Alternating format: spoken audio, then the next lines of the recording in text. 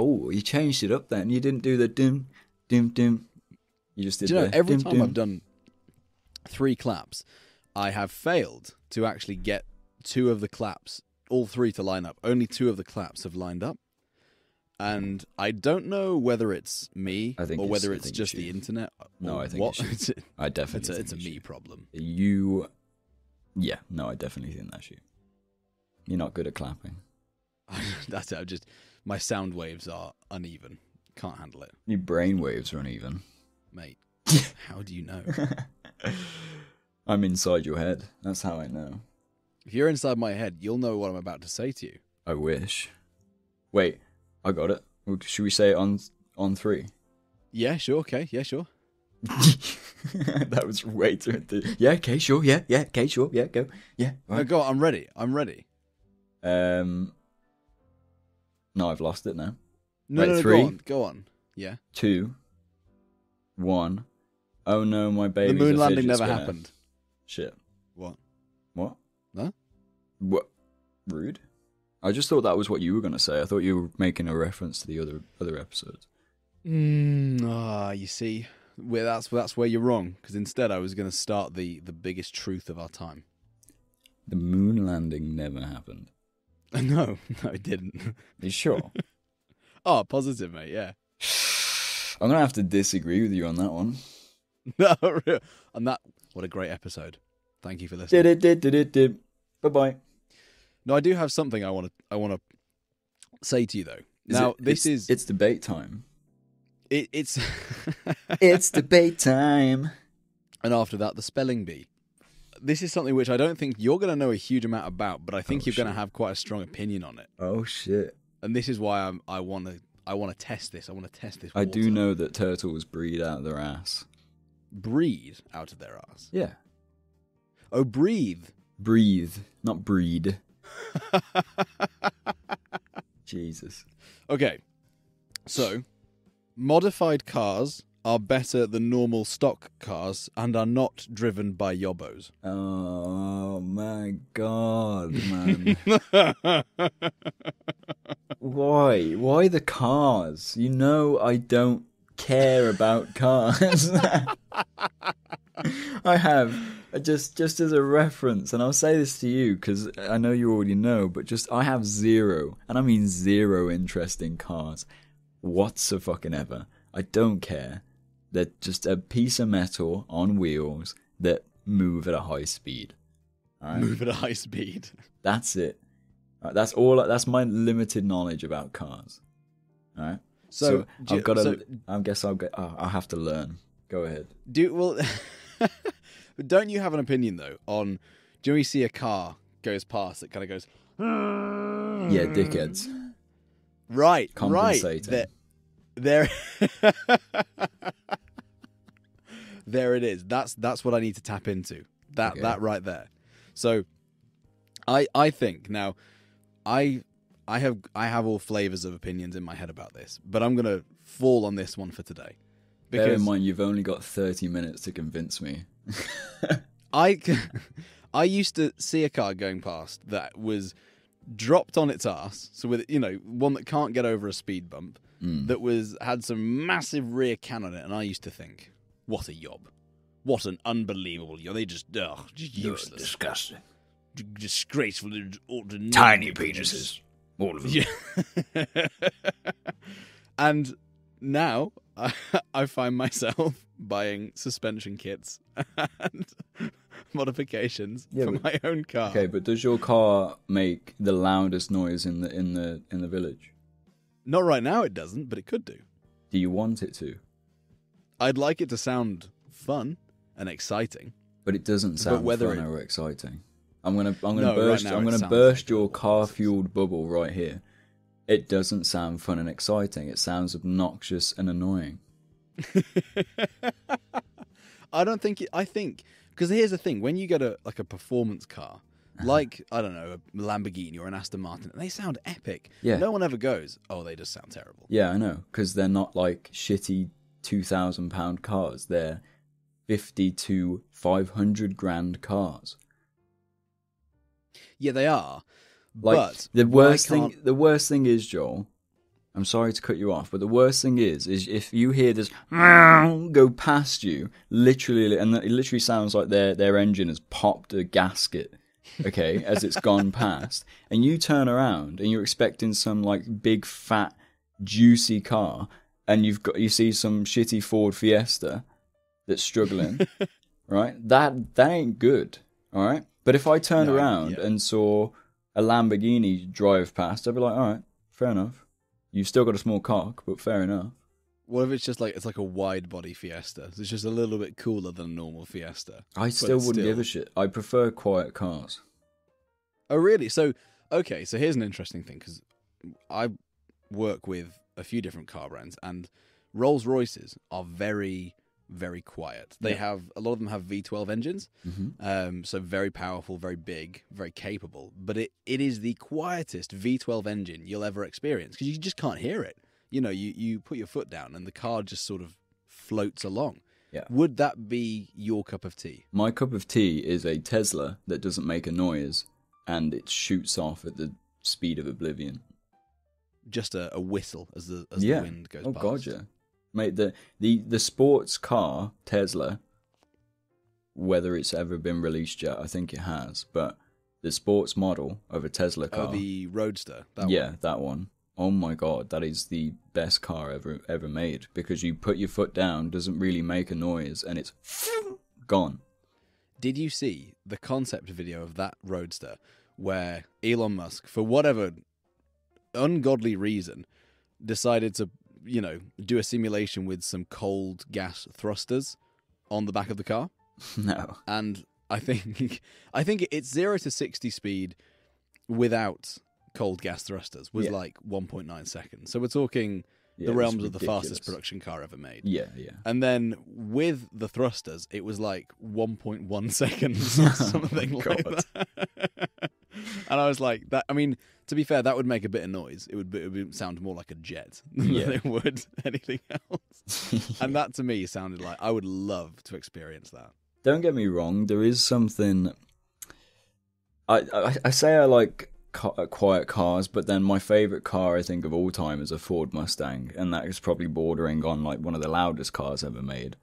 When it's a very, very grunty car. Yeah, but that's I don't know. There's a difference between like what you say. It's a grunty car. There's like a gravel to the noise. It's not. You don't sound like a dickhead, and you're not like revving. You're not revving. With a Ford, I can imagine people revving their engine. It sounds sick. But if you're driving down the road and it sounds like literally, I hope you take the wrong turn and fall off a cliff. No, I know. Okay, so I have to concede a little bit here, because there is a thing. Your argument is flawed, Joel.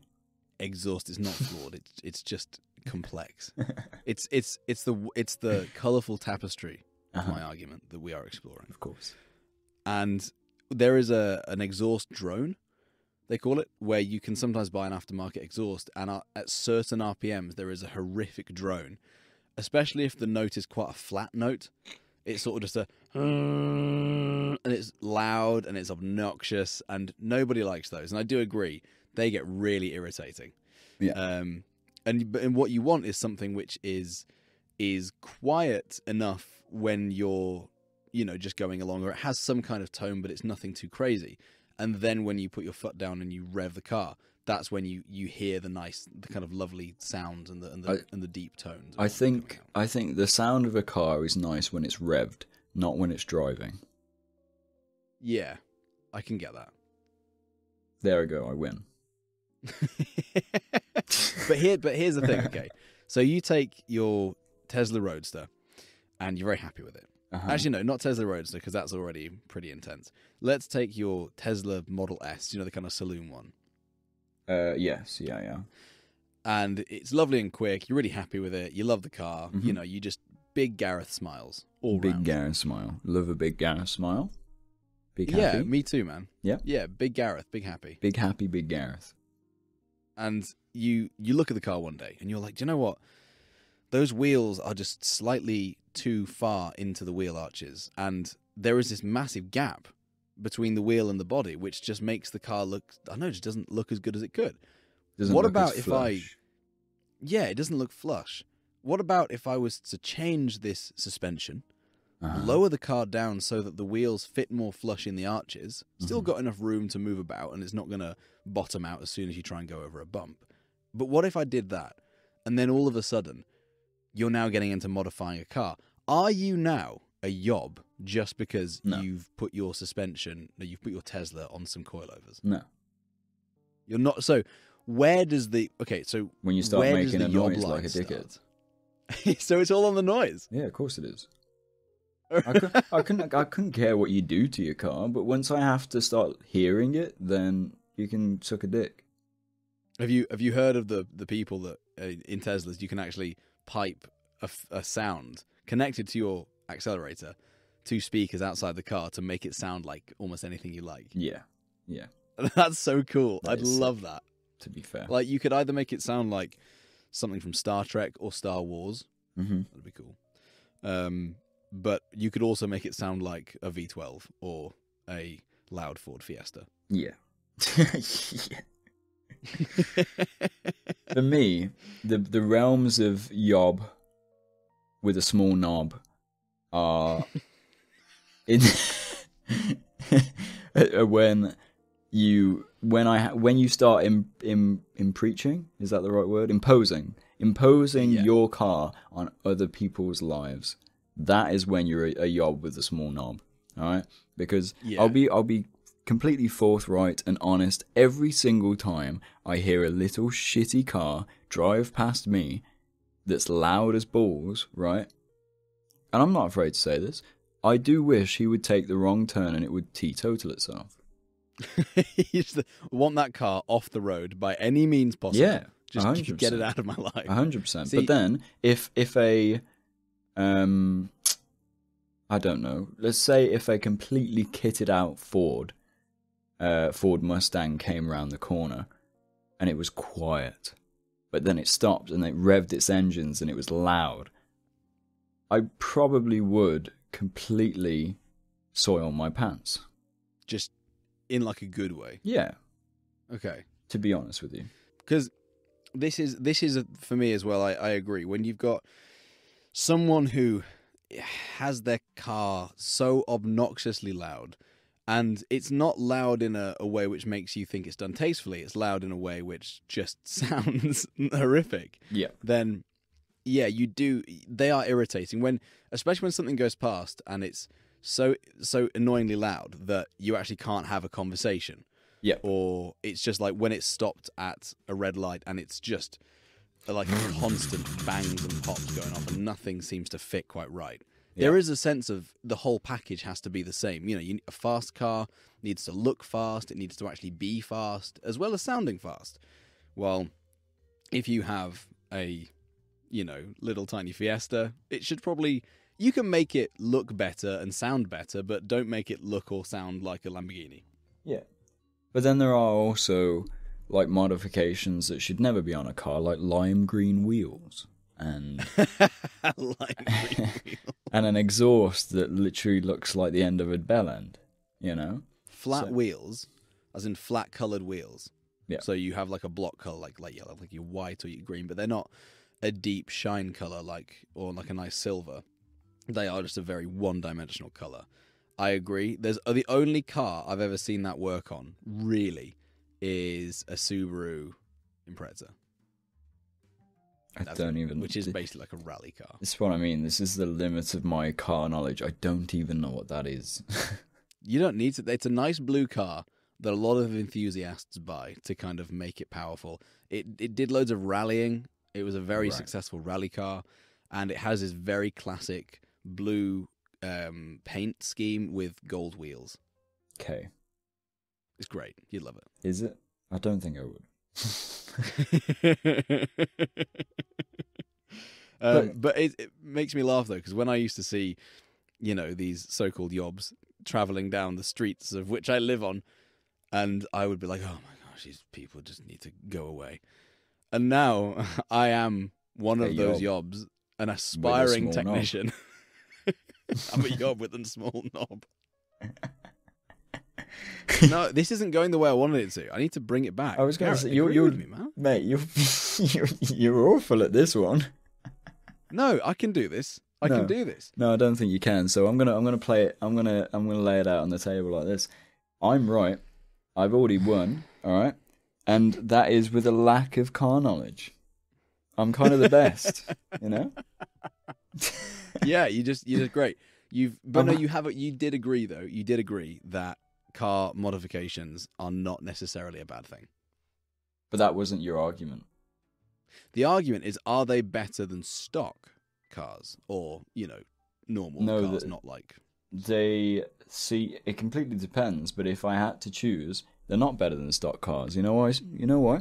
Stock cars are made, and this is a firm belief of mine for many things. It's almost like going to a restaurant, having a Michelin star chef make this beautiful meal for you, plate it up, put it on your table, and you pick up that plate and go back to the chef and think, sorry, I think that chicken should have been on the other side of the plate. You know? But then... They're doing their job in a way where that car should be borderline perfect when you get it. And it is their interpretation of said car. But who are the Michelin star chefs of the cars? Because it's like if you go to Elon your Musk. local dirty kebab takeaway and you're like, I want a really nice dirty kebab. And they go, yeah, sure. But then when you get that kebab, you don't sort of praise it for what it is. You're like, oh, give me the chili sauce, give me the garlic sauce, give me everything. I'm going to put my chips on there. I'm going to put some salad on there. I'm even going to add some hummus into this meal because I just fancy it. And you just like effectively ruin the meal. But then I know what you mean. When you go to a Michelin star restaurant, the idea is to enjoy the experience they have procured for you. Right. But I think there are car manufacturers out there that you need to mix and match their meal to really make it work for you. Like who? Like Mini. Take Minis, for example. Minis. Do I have a Mini? Yes. But Do I like it? Affect my... Yes. Yes. That doesn't affect my answer at all. Favoritism. It's not favoritism. Kind of is. You're It's kind of losing me on this argument, I'm not going to lie. It's a live case study. It's personal experience manifest into argument. Nice. So you're telling me that you would rather go and buy your little VW Up, right? As you do, that's a really small car, by the way. VW Up. I don't even know what that is. Imagine a little two-door car that your gran would buy, right? A little small No, I little can't city because car my gran don't drive, so.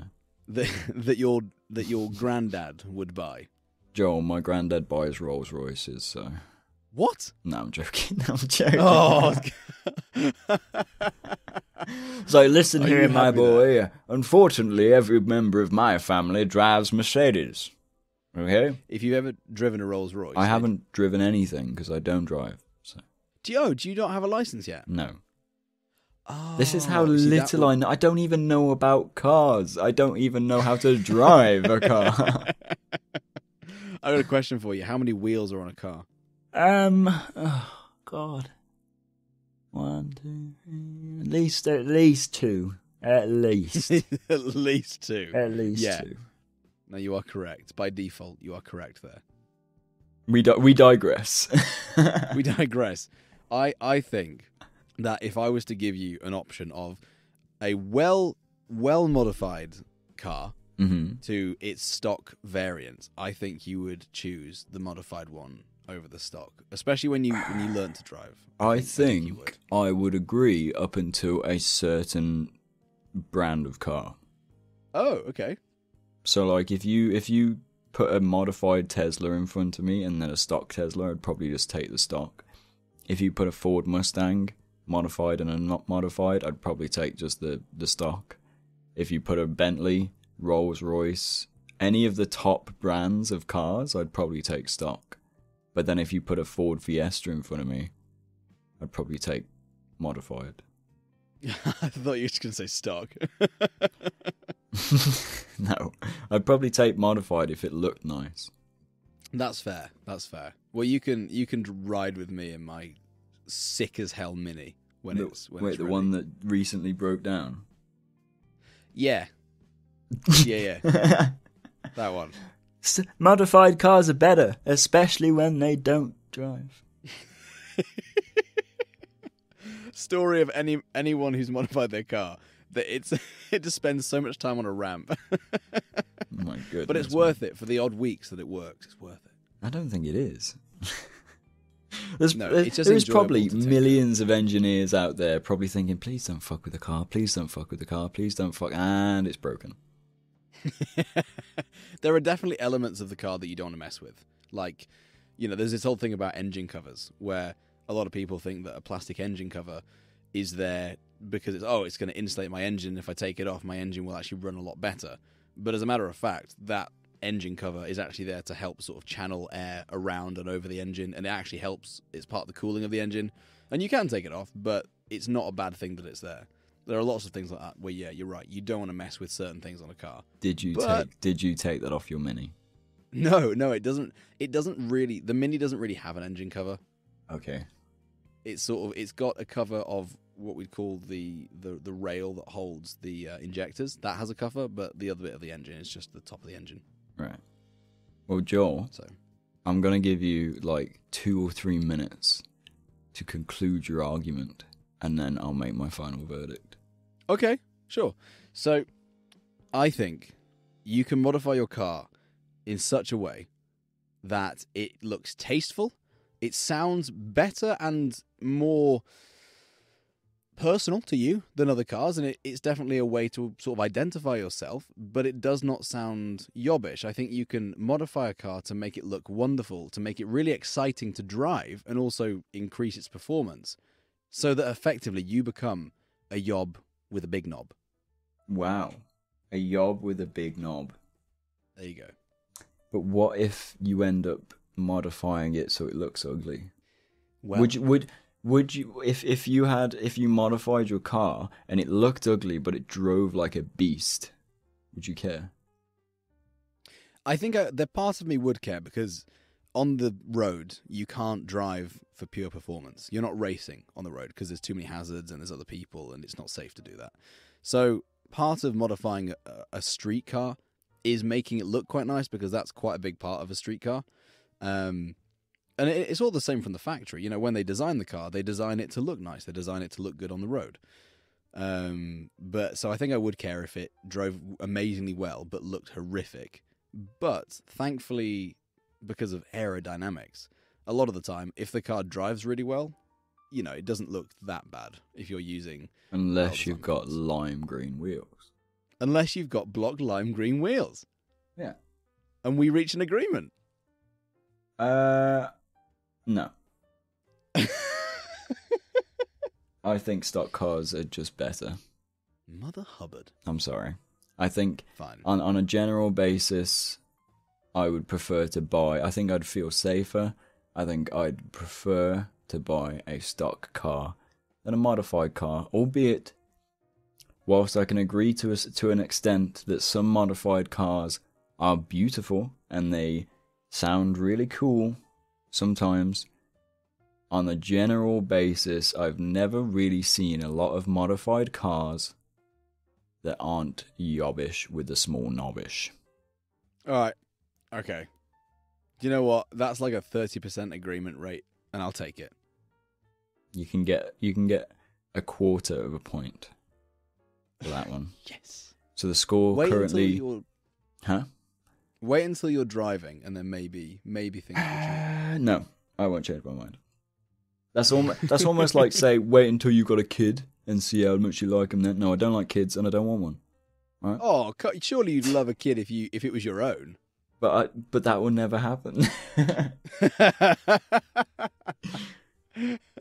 However, the score as it stands is 1 1/4 to 1. I now have my argument to gain the lead. The gain. Oh, is this a lead thing? Is this how we're doing this now? Yeah, we're basing our friendship on a game. I'm keeping track of these points, my boy. Oh no! It is 1 1/4 to 1, because we both won last week. Sorry, not last week. However long ago it was. Right? We both won then. You've got a quarter point ish. I don't even think you should have that, but you know what? I think I should have a third point. But Alright, a third, whatever, if you want to be fucking... No, don't do a third. Fractions are horrible. Just go. Exactly, a quarter of a point. Now, Joel. Okay. Honey is the best thing that has ever been produced on this planet. Apart from... What about you? Oh, you little flirt. You. No, honey's a lot sweeter and better for you than I am. Okay? Open the doors to our toxic friendship. So you're saying to me that honey, as Yes. in the food product made by bees, Yes. is the best thing to ever be produced on this planet. The best thing that's ever been produced on this planet that can be nice. Nice. That can be consumed. Right. Now, when you say consumed, do you mean physically consumed? Because you can consume a lot that's not physical. Like what? Like programs or books or ideas. Yeah, like a sustenance. So we're saying the best food product. Or drink. You know, it's not necessarily a food. In the category of consumption in terms of human sustenance and just general well-being, honey is the best thing that's ever been produced on this planet. Have you ever heard of multivitamins, Gareth? Yes, I have. They're horrible. I can't have them. Multivitamins are synthetic, my boy. Okay? They are, but they're still produced. They are produced, but however, multivitamins still have, and this is my main argument, still have a sell-by date. Honey never goes off. Honey is literally everlasting. Whilst it can harden and crystallize, all you have to do is warm it back up, and it's good as new. And I've got to say, I don't know about you, but I love crystallized honey. I just love honey in general. I don't know if that was apparent or not by this argument. I've had it before where one of my sort of favourite healthy dishes, if I was craving a bit of sweetness, would be you get some fruit, get some Greek-style yogurts. Okay. That's an interesting debate between the word Greek and Grecian, but anyway, that's another time. For a very sad afternoon. I promise you it's really interesting. Some Greek-style yogurt, and you get some crystallized honey. And then just all together creates just this wonderful mixture of loveliness. It's amazing. With even a little bit of chocolate powder on top. Ooh. Right. Good. You heard it here first, folks. It's now 2-1 1/4. I win. Thank you for listening to the podcast. I haven't even started yet. We're skirting the issue. Well, let me make my solid point, my ground, so that you can argue against it first. Shall we? So, there is multiple things as to why I think honey is the best thing ever produced. One of the things being the main thing is that it is everlasting. It doesn't ever go off, right? That is a very big point in today's society because you've got things like milk, product, meat, anything, even plant-based products have an expiry date, whereas honey does not. Okay? There's another point as to what honey is produced by, and that is bees, honeybees, to be specific. And if we didn't have honeybees on this planet, thanks to our friend the Bee Movie, you like jazz, we wouldn't be here, okay? We need bees to pollinate the planet, right? If bees didn't exist, honey wouldn't exist, we wouldn't exist. Life on Earth would be verhooked, in a better word. I'm not finished, my boy.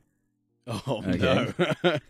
So, and then on top of that, as you clearly just demonstrated without me even having to argue, honey is one of those things in life that is extremely, extremely good tasting, sweet, and beneficial health-wise to you. Honey helps colds, flus, and and a sore throat, as well as produces a good metabolism because it gives you the right amount of sugars in your body, and it can also get to a point where in New Zealand and Australia you've got Manuka honey that literally has a scale on how good it is in terms of medical or medicinal value. And that shit is expensive. It is It's so expensive good as for you, fuck, but it's it so is expensive. extremely good for you. Because honey is a God's blessing. It is God's tears, as I would like to call it. God's tears. God's The golden tears. The golden tears of God. All right? Doesn't sound right, does it? And you can add honey to so many things, whether it be savory, you can add it to sweet. You can literally put honey on a multitude of items of food, or even add it to drinks like tea and coffee, and make them taste better, even with a little bit of honey. I rest my case. Thank you, Your Honor. I will take my seat. I can't believe I'm going here. I am stepping on forbidden ground by saying this. I'm going towards the dark shrine. Don't do it. Don't try it. What about gluten? Gluten is such a powerful agent. There is nothing in, and I can attest to this. Oh my God, he's done it. He's gone down a dark path. I can feel the cheeks swelling. This is just going to end in Don't self-loathing do it, and crying. Don't do it. But gluten is incredible because it is one of, as far as I'm aware, one of the only glutinous agents out there that is able to create the texture that it does. Now, here's what I think about honey, and here's my sort of counter, if you will. Honey is incredible, and I can't disagree that it's an amazing. It's one of the top 5 sort of food consumable products that has ever been naturally created, because it's got medicinal purposes, it's good for your vocal cords, it's good for you, it tastes great. Mm-hmm. It's actually one of the only ways as well that you can have a natural sweetness to something without having what we call simplified sugars. So, you get refined sugars, which are really bad for you because they are very simple. They're small chains of carbohydrate. They absorb into your blood very quickly. They cause your insulin to spike, and thus causing diabetes, causing you to. This is why I said it speeds up the metabolism instead of slows it down. For that exact reason, thank you. And it's like with honey, as it's a natural sugar, the carbohydrate chains are actually longer, and they take a bit longer to break down, and they actually digest slightly slower, thus causing less of an insulin response than refined sugar. But yet it's just as sweet and just as damn tasty. So please sponsor us, honey. Correct. Thank you. Yeah, bees. So you are absolutely correct that the honey is this incredible food that has medicinal purposes. The only one thing about honey, and the one limitation which irritates me, is that it does not stay the same through different temperature ranges. You can freeze honey, you can have it liquidy, you can have it crystallize. But the problem with honey is that if you heat it up, it's going to turn into a less viscous liquid. It's going to melt, and it's going to become runnier. So that really, in my mind, that limitates. Limitates? Oh no, the gluten's taken over. Oh no! In my mind, that limits what you can do with it, because if, let's say, you want to put honey in your cake, right? It will add sweetness, but it's just going to go into the mixture and disappear. It's only going to add it's going to add a sensation at the end. It might add some taste as well, but it's going towards a sensation.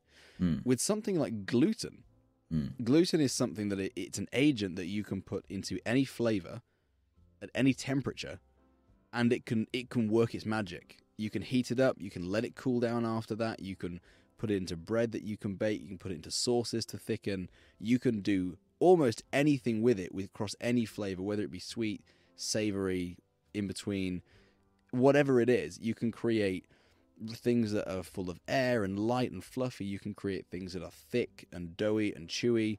You can create like the densest of brownies all the way to the lightest of sponges. Gluten is, for me, one of those things that there is just nothing in nature that is at all similar to it. And it really does stand on its own, because there's nothing there which is even synthetic. There's nothing really there which is able to recreate the sensation, recreate the effect of what it can do. Your Honor, I'd like to create a counterpoint, please. A counter to my counter. counter to your counter is the fact that gluten cannot just stand on its own, my dear friend Joel. All these products and savoury and sweet items that you are explaining need their assisted products. Yeah. You cannot make a cake without sugar, which is bad for you. You cannot make bread without flour, without any type of kind of fast-acting yeast and stuff like that, and even salt for that matter. You know, you need all these additional products that help gluten to become what it is. My also counterpoint to my counterpoint that's your counterpoint is that the fact that honey can be so diverse across a range of temperatures is a good thing, not a bad thing. As it said, you just mentioned that you put crystallized honey onto your morning fruit bowl, right? You wouldn't be able to do that if honey wasn't so diverse across temperature ranges. Can you put gluten onto a fruit bowl? I think fucking not. I can't put gluten onto anything I eat now. You can't. Even if you could, you can't. Okay? Because it would taste like shit. Alright? You can drizzle a little bit of honey on anything and it'll be okay. You put a bit of gluten on that, some of them will be allergic. The others, who do you know that's allergic to honey? No one. To be fair, No I bet it's out there. I bet there is No one. an allergy to honey. There is no such thing. And and that is why honey is the best thing ever. I think if I wanted to take something that can just be so malleable and so reusable, that can be added to so many different things at ease without having any other subsidized or added products. Honey stands there at the tippy top of the mountain by itself. You could live off of honey. You can't live off gluten. No. Well, can you live off honey? Of course you can. It wouldn't be very healthy, but if you had honey and water, you could live off honey. You're starting to sound more like Pooh Bear every minute. Oh, bother. So, because you mentioned that I do on my morning fruit bowl occasionally put yogurt and crystallized honey. Hell yeah, now this you is do. fine, but the problem with honey changing states so easily and at such a low melting point is that you cannot control your honey. Be better at controlling honey. That is, you can't. If you live in Your the Honour? UK, Your Honour, be better at controlling honey. Is that a valid argument? denied. Okay. You have been stopped. There's you get your honey, and if it's I actually had this with some honey this last summer that I was trying to, because I wanted crystallized honey this summer, and if it's been a really warm day, your honey is now back and it's quite liquid. It's back as a liquid. It's quite runny, and all of a sudden it screws up my entire yogurt fruit bowl because I'm like, I can't have runny honey. It's not going to work. I have to then change it what I do. Oh, it's a nightmare. But then in the winter, I get lovely crystallized honey because it cools down enough to the point and it's old enough to the point where it's... This is why you put honey in a cupboard and you have two jars of honey, one crystal, one honey, just saying. But seems like more of a you problem. Just get a colder house, Joel. Let's get a better honey consumption rate. Fucking loser. So the thing about that is that if you do that, then you can't control the honey. While with something like gluten, yes, it's an agent. Yes, it does usually come in the form of flour, and obviously it does come as a carbohydrate, and so on and so forth. But it can be added to anything at any temperature, and it can have a different effect at all temperatures that can be controlled and also changed after the fact, or at least prepared for. How many pieces of bread have you made in your life, Joel? I've actually made loads of bread. Yeah? While I could, I made the most of it, and I made so many. Oh, the fresh dough. Just as a question, how many times did you fuck up the dough? Not many. Dough's Really? pretty easy to make. No, it's not. Not well. Mate, I would love for you to make me bread, and I'll come to your house, feel that bread, and be like, yeah, it's still raw, you knob. Do you know how painful it would be for me to make you bread. There would be smelling this gorgeous, light bread that's so... I'm sorry, just Your Honour, can I just make a quick point of him making an argument against me about gluten, in which he argues that is the best thing, but it would be painful for him to make it for me. Isn't that interesting? What do the jury think about that? Yes, no, I think it's a very, very bad thing that the thing that he's trying to defend and counter against it is the fact that gluten, he is allergic. There is no jury. That's just you putting on a silly voice, and I can tell. I don't know what you're talking about. I'm leaving. Oh, here we are. Like, listen to this. Listen to this. Right? How do you know if you are allergic to honey? Eating honey or skin coming into contact excuse with honey Excuse me. He's trigger- using Google. He's using Google. We agreed beforehand not to use Google and look up any information. This is cheating. Okay, I'm just in my head. I happen to know that you can have an anaphylactic reaction from honey. I'll give you an anaphylactic reaction from gluten. Well, I'll shove it down your fucking throat in a minute. Listen, right? Listen. I'm sorry, but I cannot agree that you think gluten, when you are literally allergic to it, is better than honey. That is something I cannot believe that you adamantly think. And I know you're just trying to play devil's advocate, because that's the point of this game.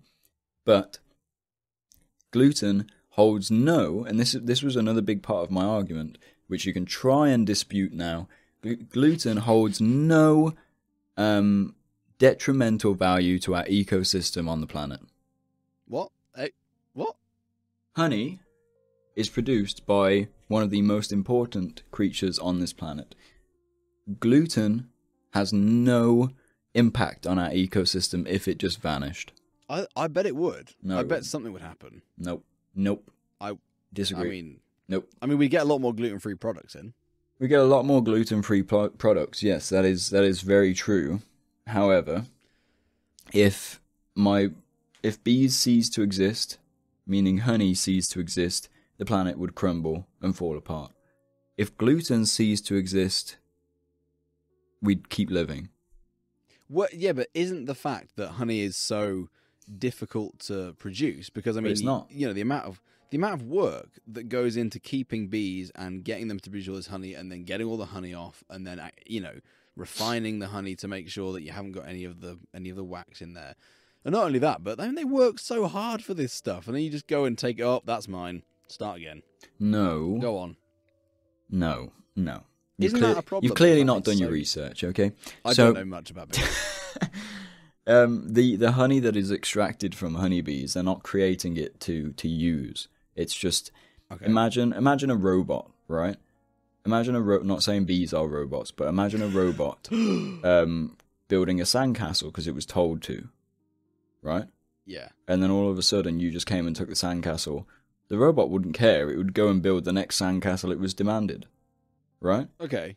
Bees are, in that very sense, pretty much told by the queen to create this wall, when it's made for like repurposing honey, of basically a hive, pretty much of honey hexagons, right? They don't use them. They never use them. Yeah. That's not how they eat. That's not how they live. And when they get pulled out, they're done so they get pulled out in these walls of hive, and then they get scraped off so that there's a very small hive still there that then they then build. If they didn't do that, right, the bees wouldn't have anything to do. Yeah, so I've got 2 points here, because they're important. Number one, you're condoning bee slavery right now, right here. You're saying, enslave the bees, make them work, do it all again, and keep doing it forever. What I'm doing is encouraging rehabilitation. No, I liked rehabilitation. Rehabilitation, right? Very clever. Well, thank you. Came up with it myself. Is that extra points, Your Honour? Thank you. Yeah, it is. Is it, Your Honour? Please. Have some sense. Gluten, come on. No, like you've completely fucking thrown me off my point. Oh yeah. Bees being in a habitat that is looked after actually is healthier for them than them being out in the wild, because they have the ability to leave and go wherever they want. It's not that they're not locked in a cage.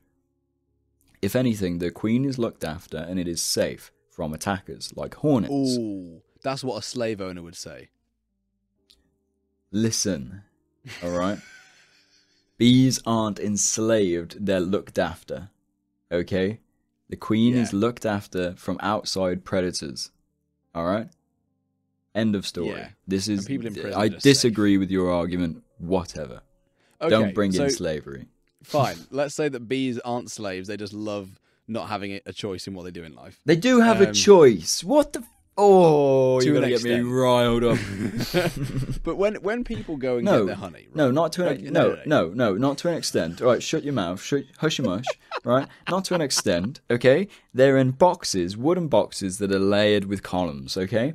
They can go out of those boxes literally whenever they please and piss off to another dimension for all they care, right? But they don't, because you know why? The queen's there, and the queen doesn't leave. The queen is looked after, and then the bees come back to the queen and look, hey, look, I've got some pollen for you, my queen. And the queen's like, yeah, no, fucking get out. Do it again, right?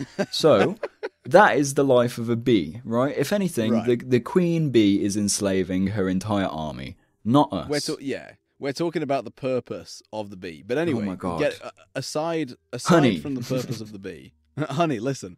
Aside from the purpose of the bee, when we go to collect said honey and we go to destroy said hexagonal, Oh my goodness. when we go to Adjourned. get the honey, you know, we wear these big protective suits. Some people don't.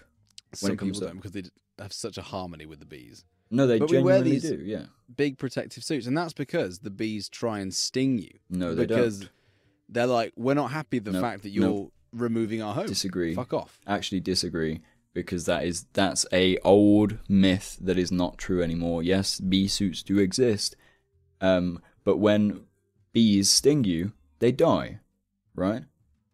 So they don't risk their life by stinging you. There is plenty of videos of people who look after bees, of like literally scooping them out of nests and scooping them out of various different things with like bare hands just to see if they're okay. Bees, honeybees, do not adamantly sting anyone unless threatened. And 9 times out of 10, they're not threatened. Okay. So you're saying you've got to destroy their home in a non-threatening way, basically. I hate you so much right now. Okay, let me give you a review of where I'm up to with this. All right. Mhm. So I Yeah, come on, spit it out, gluten boy. I in my mind, I am happy to put gluten and honey on a level pegging. Nope. Absolutely. Nope. Gluten and honey. How is gluten in any way, shape, or form on par with honey? Because it's an incredible thing. It's got an incredible versatility. But it goes off. Honey doesn't. Honey goes off if you leave it out. No, if you leave the jar unopened. No, it doesn't. If you keep it enclosed. Yeah, it does. No, it doesn't. Honey can spoil if you No, leave it out doesn't. Anything liquidy can spoil. You can literally Google it now. I give you the opportunity to Google, does honey spoil? No, it doesn't. It does. No, it doesn't. No, it doesn't. It is one of the very few things on this planet that does not spoil.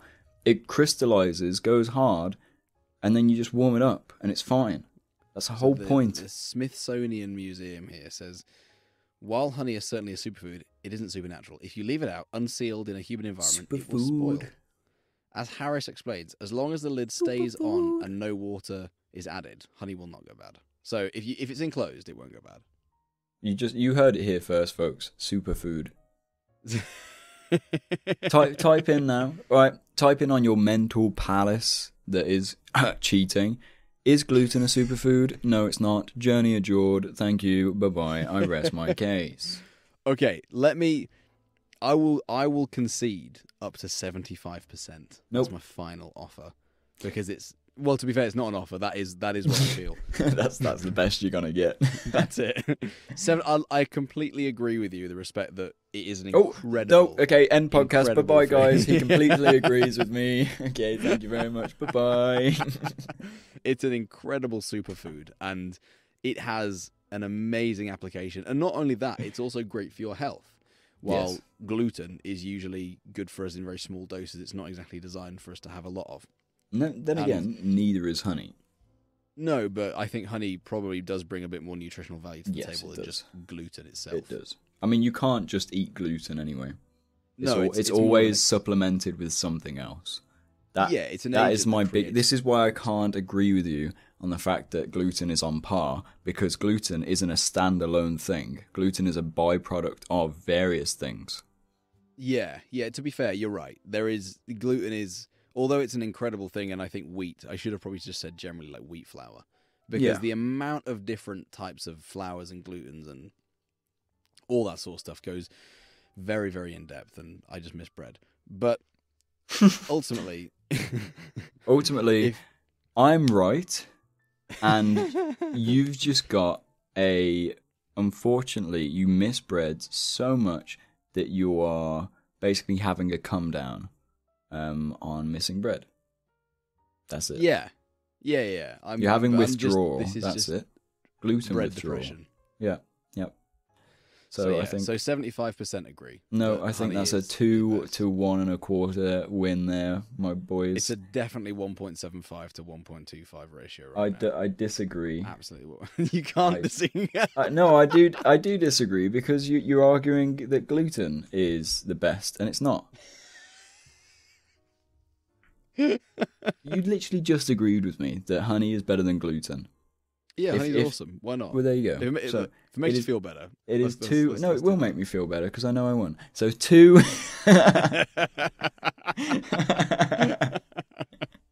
Okay, so it's 2 to 1.25. 1 1/4, yeah.